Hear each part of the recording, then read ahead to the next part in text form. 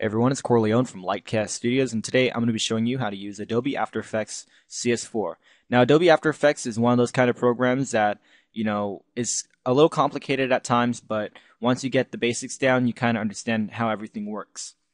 Adobe After Effects is created by, obviously, Adobe, and it's usually released in things like Creative Suite and or you can buy them separately. I do have CS5 for everything else, but unfortunately my computer is not fast enough for Adobe After Effects CS5, so I'm going to be using Adobe After Effects CS4 to be teaching you guys the basics of After Effects. Now, all the different programs kind of work the same anyways, so you can apply this to CS5 if you so choose. Let's talk about what the interface is and basically what is going on with the actual program. First off, let's talk about the workspace.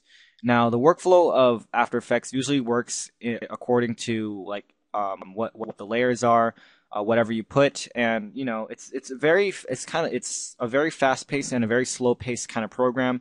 Fast paced in the matter that if you don't understand how to do something, then you're kind of like screwed. But it's slow paced in the fact that you have to edit details according to how you want, and you can kind of like adjust your different workflow depending on whatever you're working on and however you work. Let's say you're working on like a very long film and you need to split it up into different scenes. After Effects is there with different compositions and things like that, so that's really helpful. Let's talk about the workspace of After Effects. Now, when you first start up After Effects for the first time, it's usually set to what is called the standard workspace, and basically that's set up with the project bin, the timeline, the composition window, info and audio panels, as well as the preview, effects, and presets panels.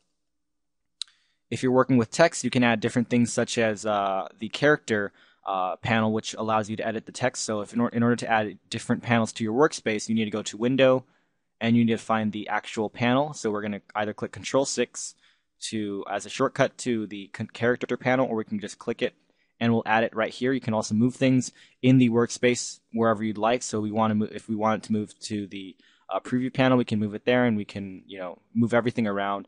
And basically everything adjusts according to however you want. And you can also make your own workspace by, let's say we want to save this as our own new workspace. We can click New Workspace and make that the new workspace. We can also change different workspaces that are already preset depending on whatever we're working on. Let's say we're making an animation. We can click the animation workspace, and the effects and presets will be where we're going to be using, and most everything stays the same. And if we want to go back to standard, we simply go to Workspace, Standard. And if we changed anything on accident, we can go to Workspace, Reset Standard, and it'll ask you if you want to discard changes, and you click Yes.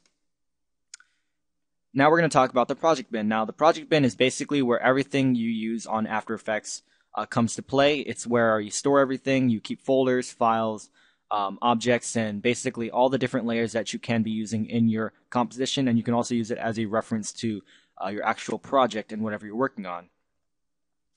The folders are good for organizing, and you can use these tags to organize different things by color. So let's say you wanted the folders to be the same, like you wanted to make sure that you want to know which one works with which, because After Effects does get a little complicated in times when you have a lot of files on your computer and or composition and you really don't know where everything is. You can color code things and or put them into folders to separate them and things like that.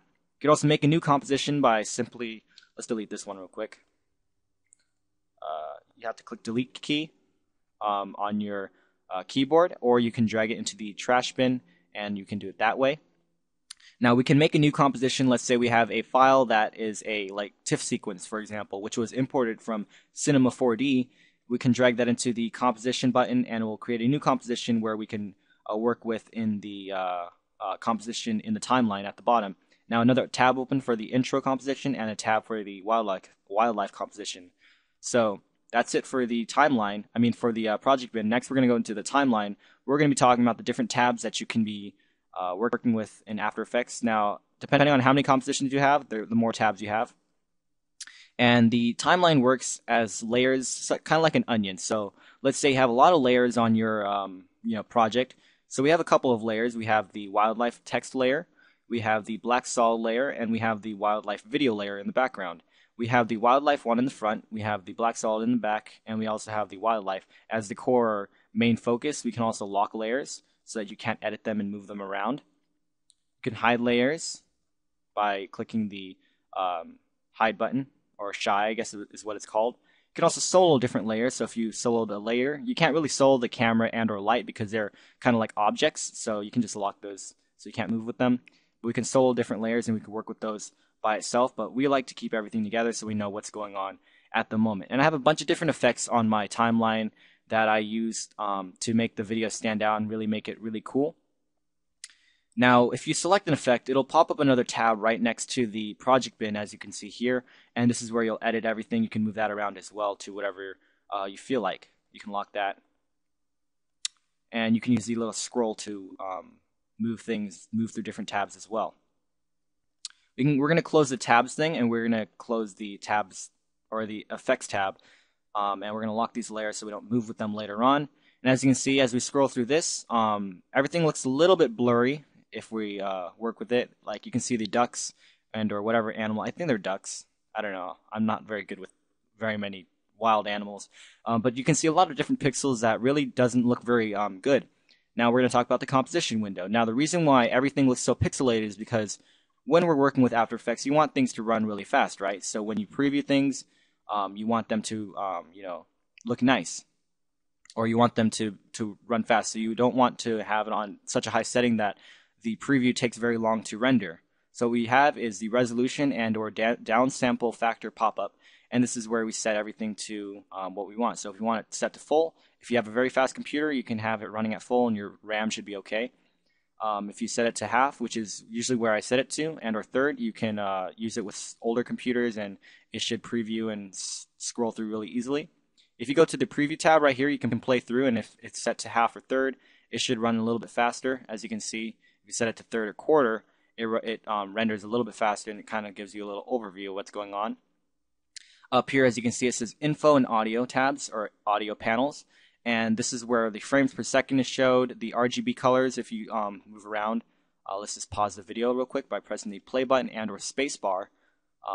And that'll pause the video. And as you can see, if you move around the cursor on the composition window, the RGB coordinates change, as well as the X and Y of the cursor, and the color changes according to whatever color is in the video.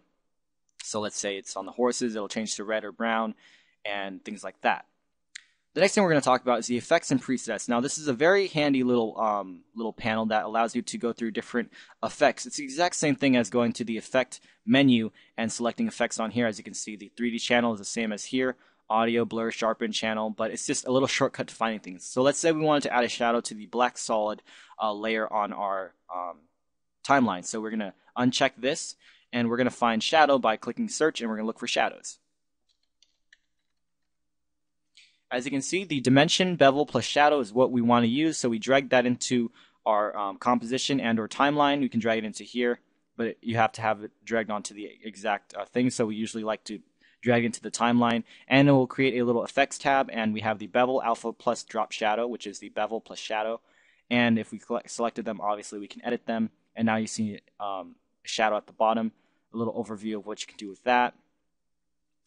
And so that's what's really handy about the effects and presets.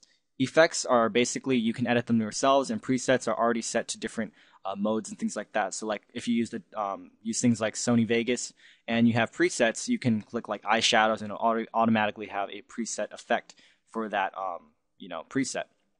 Hence the name preset. We're going to go into the characters. So like I said before, if you want to add the characters, you go to Window, in the menu, you click Character, and then the Character panel will pop up. And basically you can edit text with the Character panel by selecting the text layer. We're going to solo it, we're going to lock it, and we're going to be using this real quick. And we can kind of change the font of the text if we so choose. We have to select it first. And change it to whatever you want, change the size of the font. But we like it at Trebuchet MS. And we can also change the color by either clicking the color box and or selecting the eyedropper tool, and we can find different colors that we want to work with. So we want this red, it'll change to the red. So that's basically a quick overview of Adobe After Effects, and again, this can be applied to every Adobe After Effects release. I'm sure they don't change it very much because of the fact that people are so used to, and professionals are used to using this kind of workflow, and so let's just unsolo that. That's about it. So I hope you enjoyed this video. Don't forget to comment, subscribe, and in our next video, we're going to be talking about the project bin and really going into depth on what it is. And in this series, we're basically going to talk about the basic overview of every single panel that you can use, and then talk about effects and things like that. So I hope you enjoy it, and see you guys next time. Thanks for watching. Bye.